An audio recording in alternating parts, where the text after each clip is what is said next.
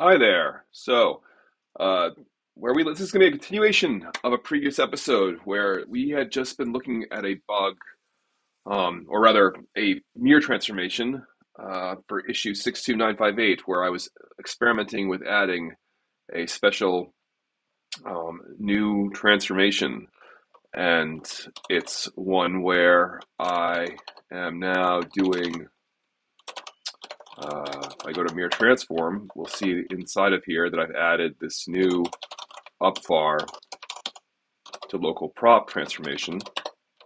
It's short, it's like 60 lines long because it doesn't have an analysis to ensure soundness. It's just doing a blind transformation of the code based on a -z flag being passed in and then searching for a very, very specific pattern of looking for local 3.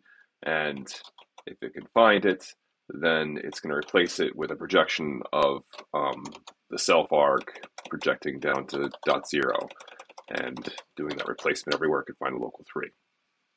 And the conclusion that we hit when we were looking at this in the previous episode was that installing this transformation, which to be clear, it's currently controlled by this -z flag right here, -z MIR upvar to local prop. If we don't pass that, this code will compile the way it did before. But if we do pass that, then we get an ICE, an internal compiler error. And the question is, why? What is happening here that is causing this ICE to occur? And this is an opportunity to us to investigate ways to learn more about ICEs and how to figure out what's going wrong in the compiler in a case like this. So the problem itself is happening with this call to layout where we are doing, when we encounter a tuple tie here. So we're doing field tire layout, and it's doing, we're in the context of a match of this dot tie. The kind is just the particular variant of tie that we're looking at. And so when we hit a tuple, then we return, okay, extract out the tuple. Wait, that can't be right. There's ties I here. What is the context of that I? All right, let's actually look more carefully at this. This I is gotten here. Okay, we're inside of field tire layout, and so from there we're going to say, okay, pull out the ith type from the ties that are attached to tuple. Okay, and again, this is coming from that tie kind call here, and that's associated with this. Now, it'd be good to know what we're actually looking at to give us some context. And as you may remember, I tried to get the compilation to be pretty fast here. So if I just do a build right now, it's going to go pretty fast because I haven't modified anything. So the very first thing we should try to do, perhaps, is to actually inspect this type, what these inputs are. What is the actual type that we've been given? And what is the index that we're looking at? So how do we print out a type? So in Rust, the usual kind of pattern for this situation is to have some sort of debug formatting machinery for your the types that you're interested in. So we could just say, look, let's just try printing out every time we call field time layout. Let's print out what this argument is. We'll ignore the CX, but we'll print out the I as well. Okay, and if we do that, what happens? So it's something where it's going to tell us, oh, it's going to complain, saying you don't have an implementation of display for tie and layout. And this is because I used this format of the format specifier where I didn't include, I have the curly braces and then the variable name saying which thing I want to print, but I didn't give a format specifier, which means it defaults to the display type standard format display. That's what's complaining about. So if I add the question mark there to say, no, I want the debug formatting machinery. I want to see what it looks like according to the implementation of the debug formatter and see if you can build like that. So that looks like it probably went through because this layout code is inside of Rustc middle and looks like that compiled successfully. Great. So hopefully the debug formatting for types is readable. I haven't looked at it recently, but I'm hoping it's readable. Otherwise, if it's not, then we'll have to do some kind of other printing to take a look at it. But this will at least get us started with something to look at. And let's keep in mind that the actual bug here was something that it said index out of bounds. Len is 0, but the index is 0. So my guess is that when we print this thing out, we're probably going to see an empty sequence here, something that's null, as in it's a tuple with no ties in it at all, which doesn't sound great. That sounds like something that could be problematic. I am trying to remember right now whether the tuple is, when it's empty, if that represents a unit or not. Because we rewrite in Rust, when we write a tuple, we write it like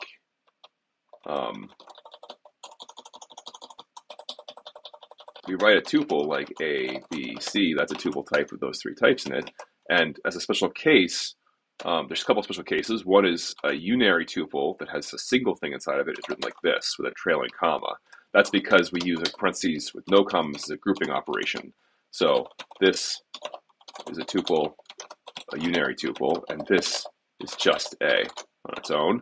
That's the first special case. The second special case is that when you have nothing inside the tuple, then this is the so-called unit type that has no contents. A 0 size type. One of many 0 size types. This one is special in that it's given first class support in the compiler.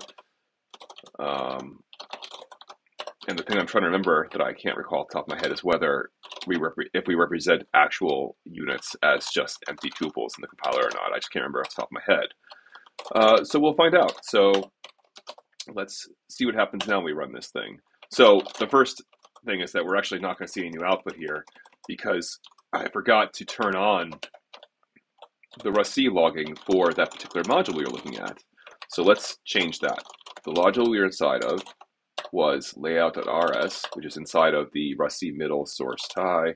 So if we say Rustc middle tie layout, we add that to our logging machinery. Now we see a lot more output. In particular,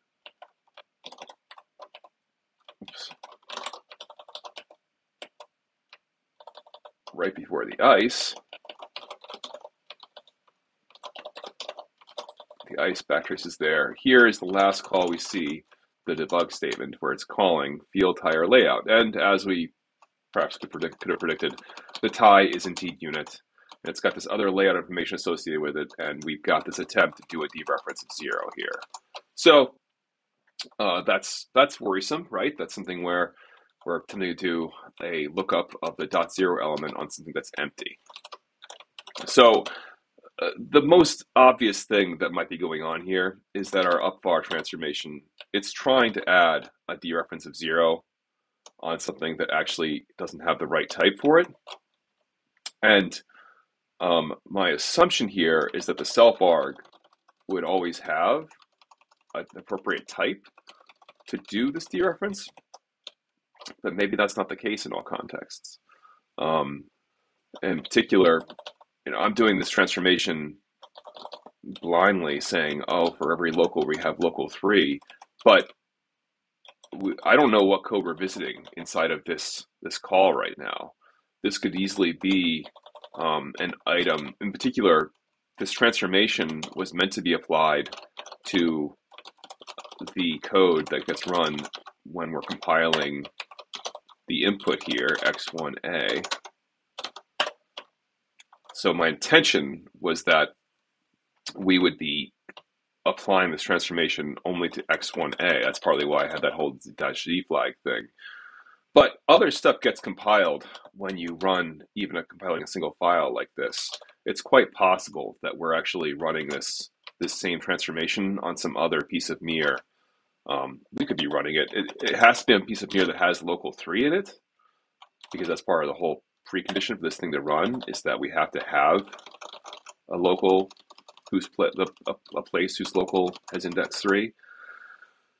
But there might be cases like that have a self arg, that have a hump, or self arg is just _1, just the first local, that doesn't have the right type to do this projection.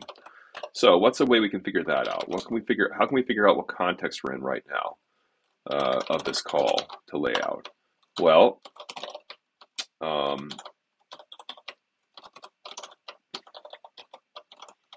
so the TCX probably includes information that's relevant here. Like the global context, and that has various information about the here that we're looking at. And the session's like a global information about the whole compilation process. So that's not necessarily what we want to look at here. What I'm really curious about is whether there's an easy way for me to say, look, what is the current function that we're trying to compile right now? And I'm having trouble remembering off the top of my head a way one would look that up.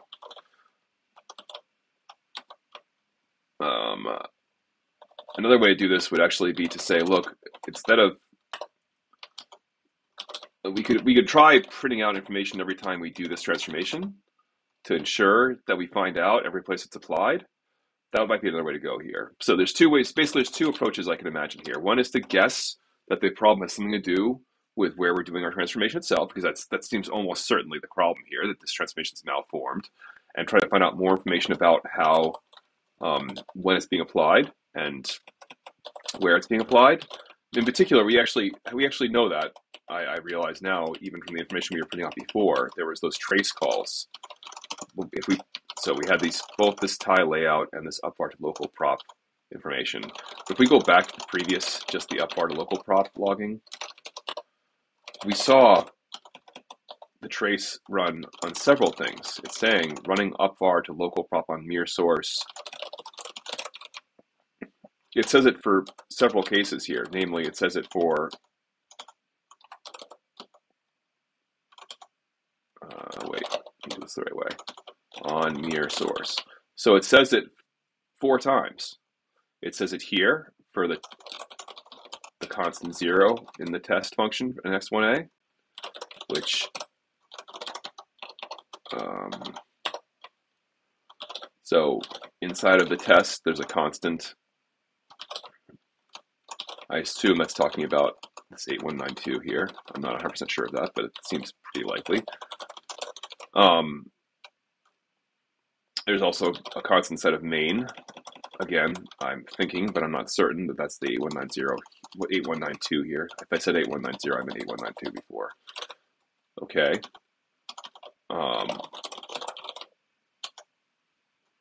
And then here it's on main itself, right there. And then the closure inside of test. We talked about this in the previous video about how that's actually the generator, I believe, that's created because async functions desugar into a normal function that itself has within it a generator expression, which is written like closure in this code here. On MIR, and then there's on MIR source, the closure for weight. That's what this one is here. Okay.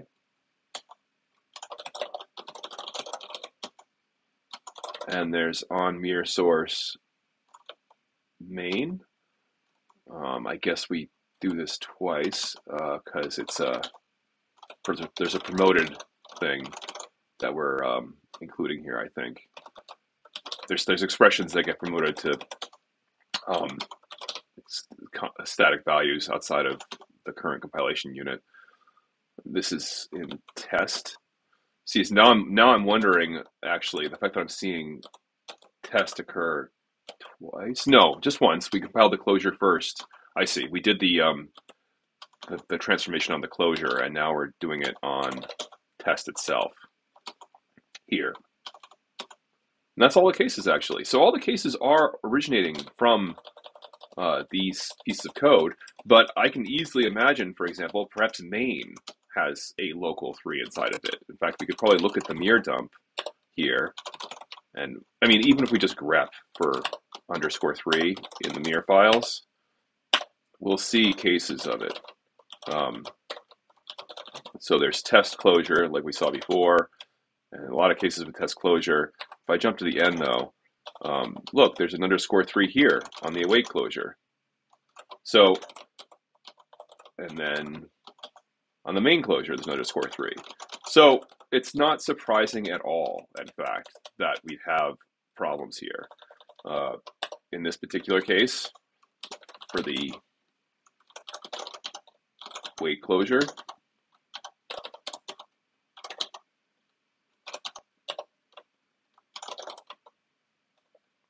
there's a .1 here.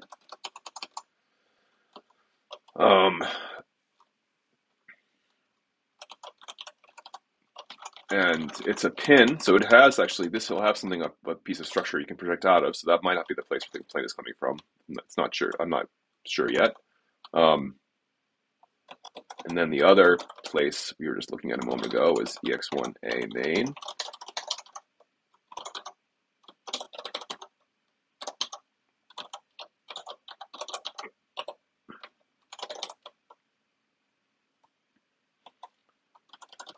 See, in this case, we have an _3, and there's an _1 right there. That's a unit expression.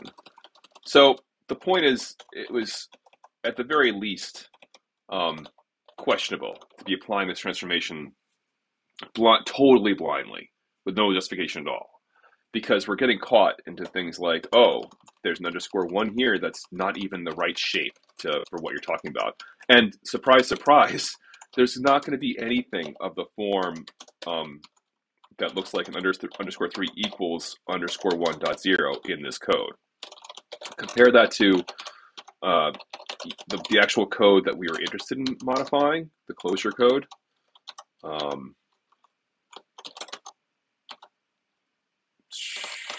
Which is, I'm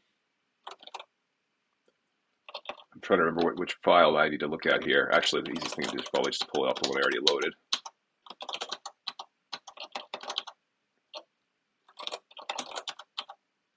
It's right, up far to local prop before is probably the best thing to look at here,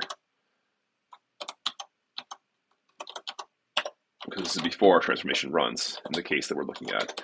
The point I'm trying to make is that this is the initialization that we were using to sort of justify that we were using as the basis for saying, oh, look, we have an _3 and it's going to get _1.0 assigned from it. But that, like, we haven't even checked to see if this assignment statement exists in our analysis, in our before doing the transformation itself. And so that's why we're hitting cases like ex1a main, where this _3 isn't being assigned from _1.0. _1 doesn't even occur as an input to this expression here. This _3 is being assigned from a procedure call that takes in _4, _8 as inputs. _1 is involved in something totally different, much earlier, I imagine.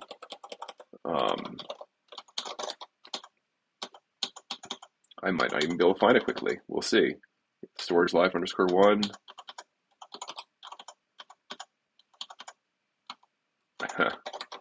Yeah, trying to find it may not be you could use some time right now, because there's all this other code that's doing stuff with _. I'm curious now whether _1 is like not even used in this code. Oh, there it is. There's _1. Well, of course, it's right. It's nothing at all. We already established it's unit. It's just a silly thing. Who even knows where it came from? Okay. The point is, it didn't take too much. It probably would have been interesting to try to do the exercise of figuring out from the layout code, like, what was going wrong here. But it's faster in this particular case for us to just realize, look, our problem is clearly in our original transformation, and it's being too aggressive. So how can we fix that? Well, we can certainly just say we aren't going to run the transformation. Like here, it was saying, oh, let's find out if there's a local 3. If it is, then we will run the transformation blindly. And that's not really a good justification. A simpler thing, a simple way to generalize this slightly would be, in addition to looking for local 3, to scan the body to find out if there is a single assignment to underscore 3 from the exact um, projection underscore 1.0. If we can find an exactly one assignment statement to underscore 3, and if its right-hand side looks like the thing we're looking for, then that's a pretty strong hint that this is the kind of thing where we want to apply our transformation. Again, I can't say this strongly enough. My goal is to get a transformation that I can apply blindly just to validate that this transformation actually will fix the space blow-up problem that I described in the previous episode. I am not intending to land something that is going to be this naive for running in the compiler in the long term. Although it's possible that something close to the level of naivete that I'm describing could actually be employed. But right now, my goal is just to do proof of concept. Can this transformation fix the problem at hand? So I'm going to try changing the code here so that it will, after it establishes that it can find that there is an underscore 3 inside of the body of this MIR, now it's going to search in that body for exactly one statement of the form underscore 3. So yeah, search for exactly one statement of the form underscore 3 gets underscore 1.0.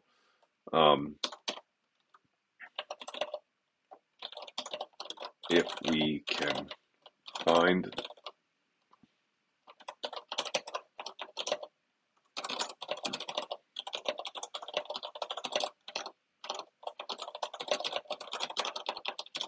that, we'll apply the transformation. Otherwise, we'll bail on the transformation. Okay, so what's a good way to look for this assignment statement? I think it would be reasonable for us to actually go ahead and use another visitor for this. Perhaps the point of the visitor is that it'll search, it'll iterate over all the MIR. I could write this by hand. That's the other way to go, is just to iterate over the MIR ourselves, because in this case we saw earlier, in fact, so the reason why I'm having a debate here is because we did see examples, for example, in the remove storage markers optimization, where you can see that, in fact, the act of searching through all the statements is a pretty simple loop, where it's at best a nested grouping of two for loops, and that that might be okay. It's something where a visitor is going to be, somewhat robust, and it'll be very focused in terms of saying, oh, once you actually write the code down for doing the visitor code, it'll be a matter of saying, okay, visit each statement. But before we do that, let me just show you what the code looks like for doing this.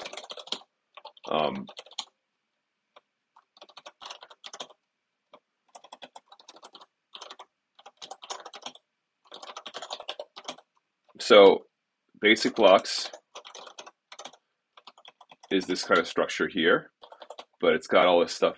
This stuff is all private pieces of state.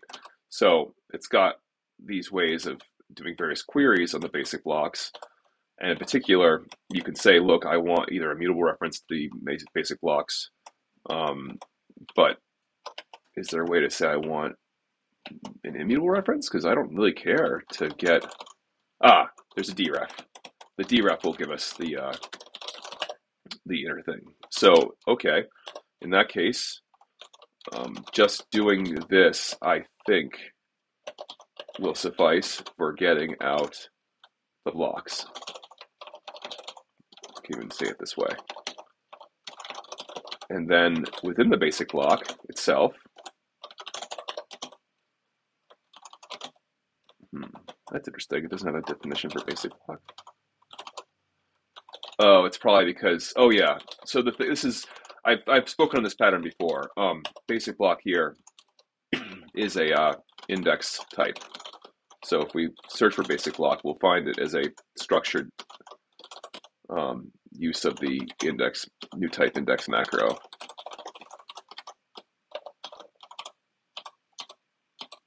Right there. For some reason, this formatting is not being printed nicely, which is unfortunate. I don't know why that's the case, why it's printing so weirdly there. It might be that Rust Analyzer might be having problems expanding this code for some reason. But this is just an instance of the new type index macro, which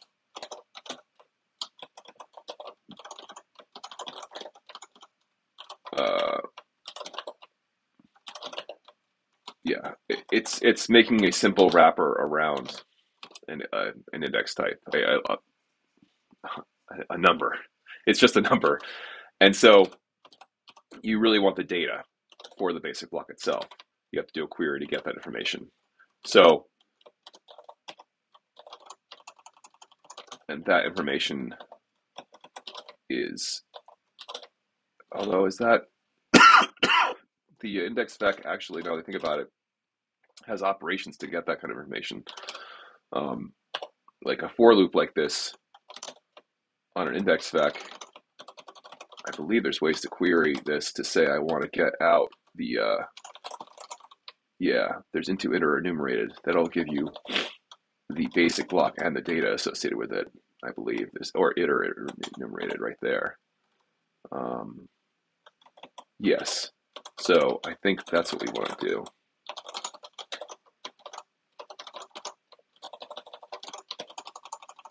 And what this will do then is it'll give us the index, it'll give us a series of tuples where the left-hand side of the tuple is the index and the right-hand tuple is the data. Okay, and what is the data in question here? It is the basic block data. And what is the basic block data? It's the statements. So we can say for each statement in bb data statements, because we're only going to be looking for the statements themselves to find that assignment we're looking for.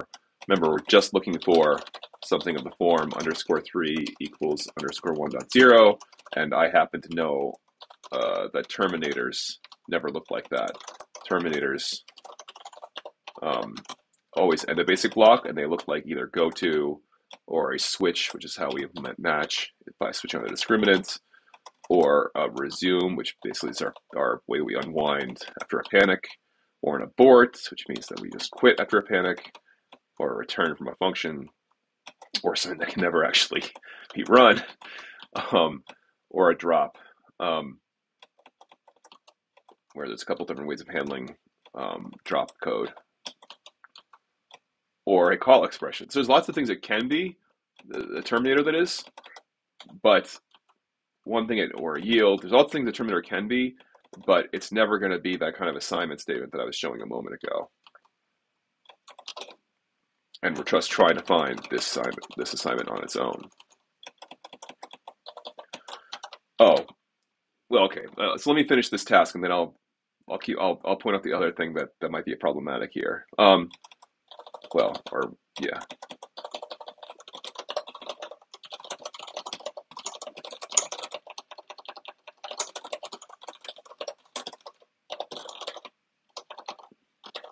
So I just note to myself if for anything else. Okay, so for every statement,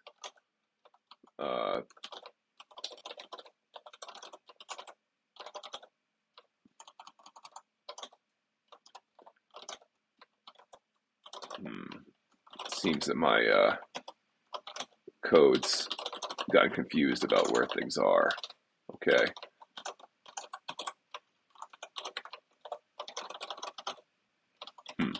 That's unfortunate. I don't know why LSP is not happy with me right now. Okay, there we go. So, as I was saying a moment ago, we've got statements. And what's a statement? Well, it's got the span of the statement, the source information associated with it, that is. And then it's got the kind. So if we look at the kind, a statement.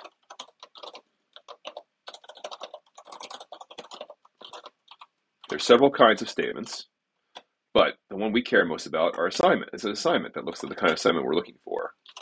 There's also other kinds of statements like fake reads, which is something that we inject to basically mark the idea that something needs to be inspectable, to ensure that you don't allow other stuff to sort of interfere. And set discriminant, which is how you model the modification of a discriminant and an enumeration. Ways to say I want to uninitialize state or mark state as being live or dead. Retagging, some detail with stack borrows model that we have for the operation semantics of MIR, a type description, a coverage marker, intrinsic, no op. There's really very few kinds of statements. This is a remarkably and so much of it is metadata, right? Or can be eliminated entirely. Like fake reads are not part of the dynamic semantics. This is a no op at runtime. And you can imagine that deinit is also a no op at runtime. Storage live and storage dead are, again, no ops at runtime. Retag doesn't even exist except for MIR. A type description is a no op at runtime. So there's so much stuff here that's a no op at runtime, as well as an outright no op. But the thing that definitely is not a no op is an assignment. Okay, so this is the kind of thing we're looking for. We're looking for it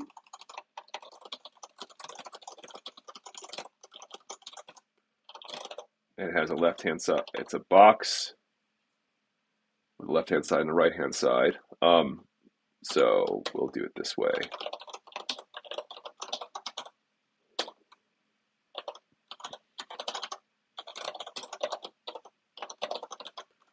I was debating about using a box pattern here. That's why I paused. There's a box pattern form I could have tried to use, but I don't feel like getting to that right now.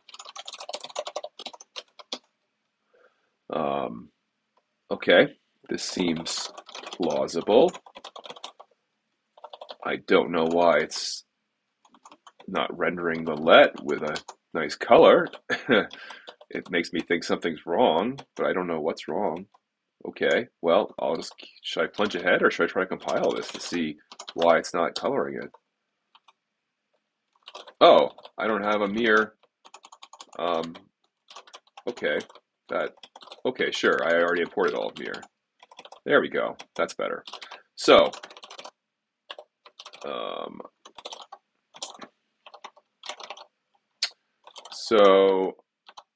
where were we?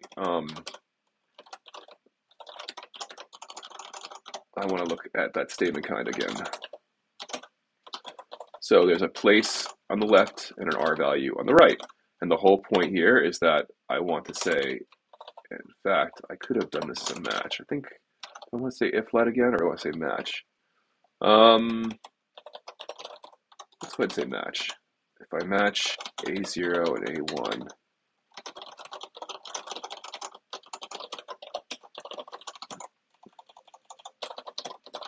so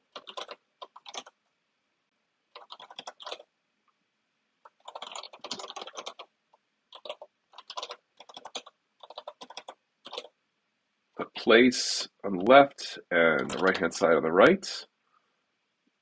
And I want the place local index to be 3. I want the projection to be empty.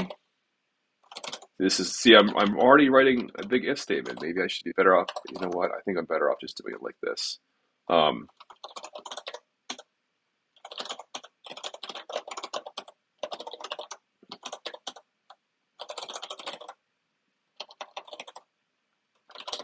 So how do I ask this for its length? Oh, I just say it's empty.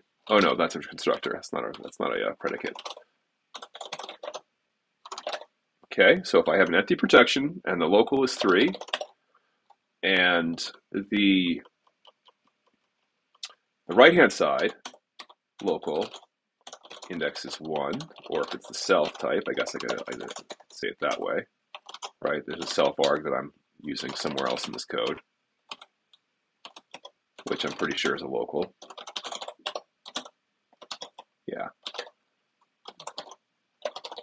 And the projection in this case, though, needs to be the, I don't want the len to be 0 for that. I want it to be a unary projection that has, right, this special projection field new 0. Oh, and I have to get the type out again. Do I have that available already in this code? I do. I have that. Thank goodness. This is in the context of, in fact, if I'm already using this, no, okay, yeah, I extracted out the type for local 3 already. So let's use that again.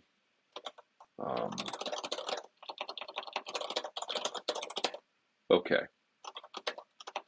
So I've got my conditions here, namely, if I find a single statement and it all matches, then I can say I found the statement. So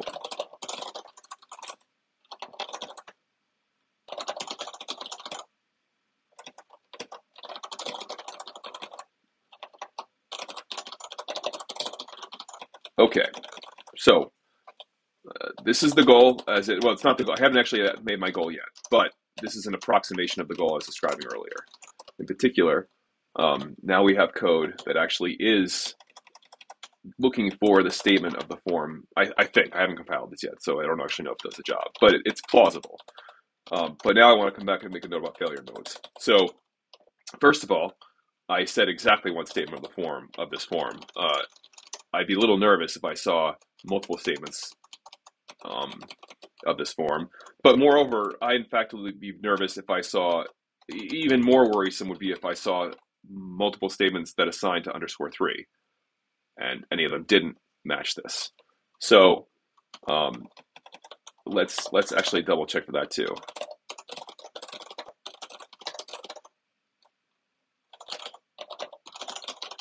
So now we're going to do something a little bit more careful here. So we're going to first say if the local is 3, and then we're going to have 2 conditions. There's one case where if we're in a local 3, but it's all of the cases that we care about. Yeah, so in fact, yeah, there's no way to phrase this more crisply up here to be like exactly one statement that writes _3 and it takes the form. Yeah, but let's write that. If we find exactly one statement, if we find exactly one assignment to _3, and it is of the form this, then we will apply the transformation. That's a better framing of what we're talking about. So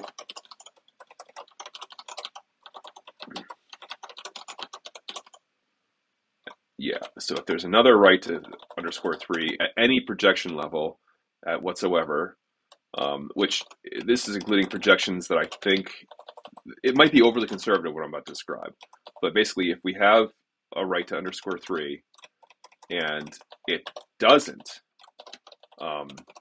match these other conditions, then we're going to say we found another write to it. So with these conditions here, then it seems like we've found something that is roughly meets the criteria we've written here. Now, this still isn't correct. This still has other failure cases that are really important to cover. But it's plausible. Like, this is going to be closer to what we need than the thing we had before, which was just causing the compiler to internally error. So if we can find the statement itself, and we don't find any other writes to the local, then we do the transformation, is the idea. And otherwise, we do nothing.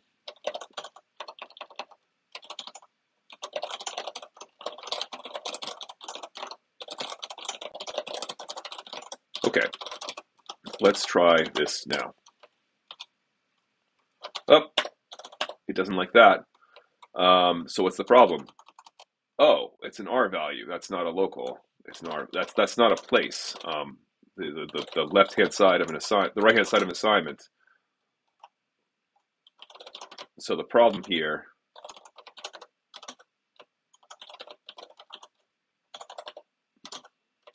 is that the right hand side of an assignment is an R value. An R value can look like lots of different things. It could be like there's lots of different cases of things that can occur on the right hand side of a assignment. But I'm pretty sure the one we care about is an operand that's either a copy or a move. These are the two. I think those are the main cases that we care about here. So let's fix that. So if the local is an operand, how do I say that? Assign. Yeah. Okay. I'm trying to. I wonder if the compiler has the let syntax turned on yet. There's this whole thing about having conditional let operations, and so I could, in theory, write R value use operand. Well.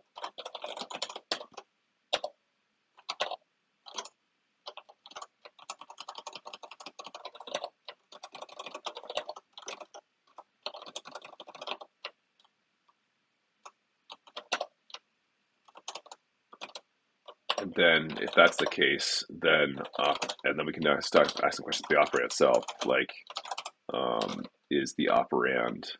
Can I just ask? I guess it could be either a move or a copy. This is where we get to the point that we're probably actually better off putting this code into an if let, just because I don't want to deal with the scoping issues there. I don't think.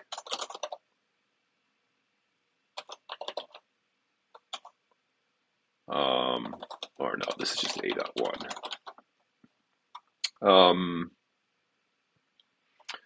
And then if operand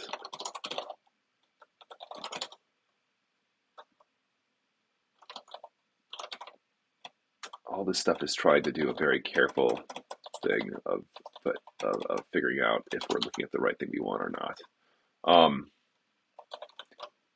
Sorry, I'm just realizing I should make this clear about what the goal is and like what the makeup of this code is. So let the found desired right hand side is one boolean we'll have, and then okay. So if we match the operand, there's two kinds of operands. There's a copy operand, which has a place, and there's a move operand that takes a place.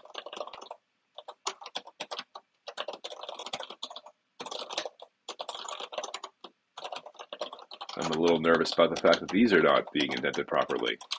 What did I do wrong there?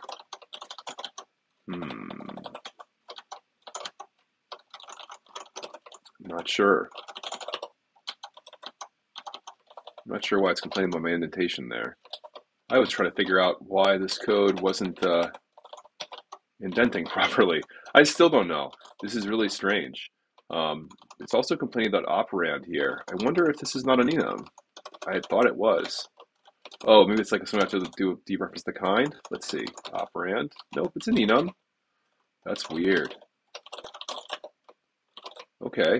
Well. Okay. That's super odd. Is it because it's not bound the way I think it is? Oh, I have to borrow this. Maybe that's part of why. At least I thought I had to borrow it. Well, let's just keep going, I guess. Let's see if I can figure out. That is gonna bother me though. That indentation's so weird. Oh, there's definitely something weird going on here. Okay, what's happening here? It's got the if here, and this opens this. Why did that match that? All right, is my Emacs just totally messed up here? Why does Emacs think that that's matching that? This is an if let on this thing.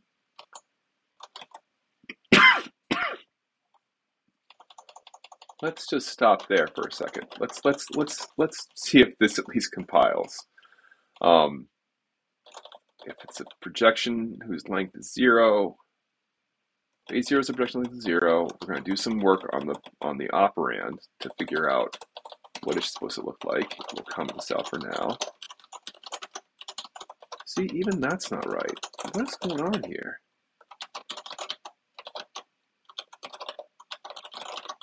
Oh, maybe his Rust mode is all screwy for the moment. Okay, well.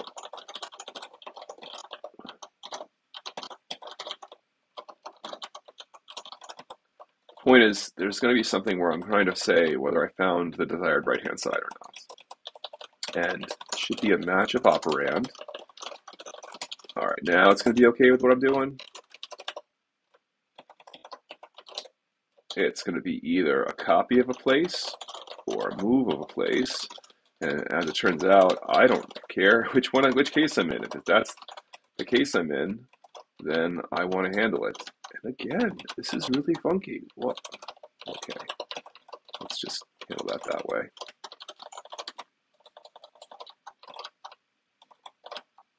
Oh, that is so goofy. Like, there's something really wrong with my Rust mode.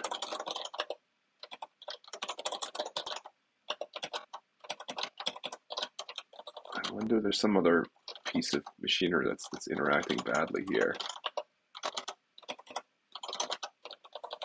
Okay. The third case for an operand is when it's a constant, and for that, I'm going to treat that as the case that I don't match on.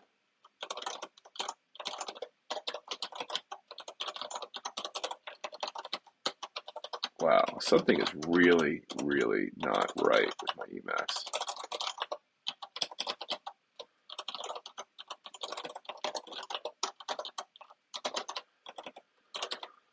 Oh, I hope I can finish this coding without that hitting me too many more times. If it's a place, then I want to look at the local index, confirm that it's 1,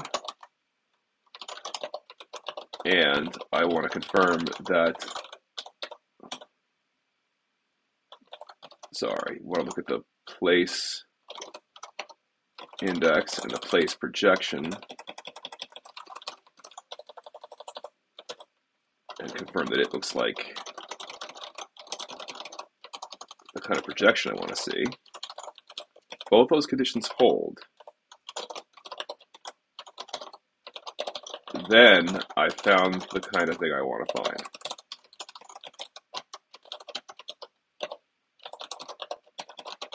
And otherwise. So one thing I'm doing here, there's a couple of different ways to handle this. One way to handle it is to say, look, let's make this thing uninitialized, and then we'll be forced to sort of consider, the compiler will force us to write down explicitly for every case whether it's the case we care about or not. In this kind of code, though, when it's only one single path that leads to the case that you care about, it's probably it's a reasonable thing to say, look, we'll start with it set to the unfound case, and then everything else will leave it unchanged. It's much like how we handle the kind of code we saw above, where we were looking for the loop for founding the statement here, right? We do the same thing of first setting the thing to the unfound and then looking for the needle in the haystack. So, okay, if we find the desired right-hand side, and if we're looking at the projection, if we're looking at local 3 on the right-hand side, and if its projection is 0, all these things are cases of like, first see if it looks like _3 equals _1.0. And if it does, we sit, and if so, set.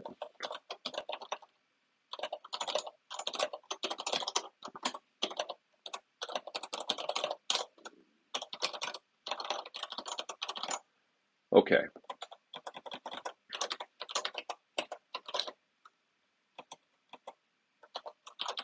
So if we're looking at local 3 and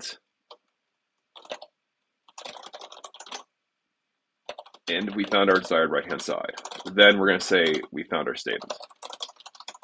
If we're looking at local 3 and we haven't found our desired right-hand side, it's more general than desired right-hand side. In fact, it's because it's also checking that there's no projection state beyond, like it's assigning the whole underscore 3.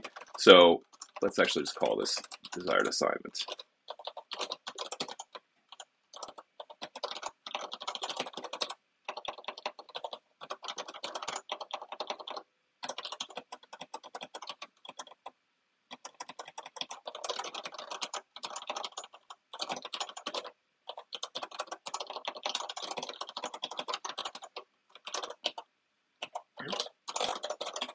But if we didn't find the desired assignment and it's got, or hold on, is this the right pace? Yeah. So we're right here, we're still in the case we're looking at underscore 3. If we found the desired assignment here, then we say found statement equals true. And if we didn't find the desired assignment, then we found something else that's writing to some part of underscore 3. And so that's another right to this local, and we're going to set that to true. Okay. Okay. And with all that in place now, we get down here. If we found the statement we want, and we didn't find other rights to the local, then we're going to do the transformation. All right. We ended up not using the BB here, which means we could probably just use iter instead of iter enumerated, but it's not, for now, it's not expensive to leave that code the way it is. But that needs to change. Need to borrow there. Okay, good. So the other failure mode I want to mention here is that, in particular, we're looking for exactly one assignment underscore 3. But the other case that we really need to worry about here is what if there's modifications underscore 1 or even reads of underscore 1 other than this one? That is another case that's an example of the kind of thing that when we actually put the proper analysis in, we need to do that kind of analysis to ensure that there's no other rights underscore 1 and that there's no, or not any rights at all to underscore 1, I think. We'll have to double check that in terms of the way that what this MIR is analyzing, and that there's no reads from underscore 1 except for this assignment statement that we're very precisely looking for. But we're going to move blindly ahead and not worry about that yet. Hey, look at that. It didn't ice. It didn't ice. Great. So let's dump the MIR now. Let's see what that looks like.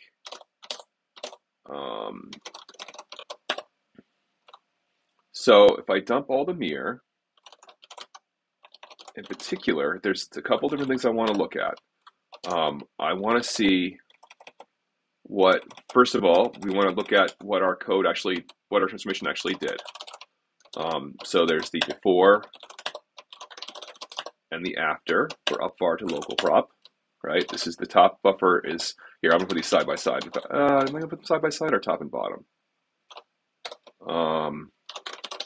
This code's wide enough that I'll do top and bottom. Okay, we can do a diff of these two pieces of code. No, I don't end up doing side by side anyway. Well, we can do top and bottom. Oh, Oh, this is the constant. This is not the one I wanted to see. Right, this is ex1a test constant. That's not what I want. I want closure. And then I want to look at up var to local prop on the closure. But this is dot wait. So again, we want a different piece of code. We want dot test, right? And then we want closure, and we want up var. Test, closure, up var before, and then test, closure, up var after.